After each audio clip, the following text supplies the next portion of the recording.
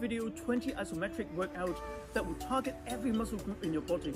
And this is an ideal workout if you are looking to improve your muscular strength and endurance, not just in the legs, but in the entire body.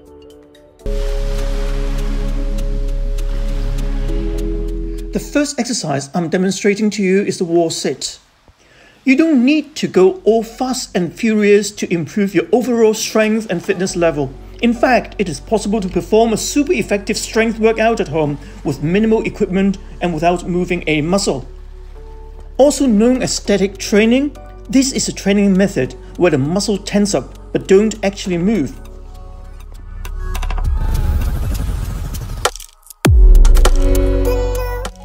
Next up, sumo squat. In my experience, isometric training is an underrated and underused training method, and when used right, it can help you build strength and endurance in all major muscles with minimal impact.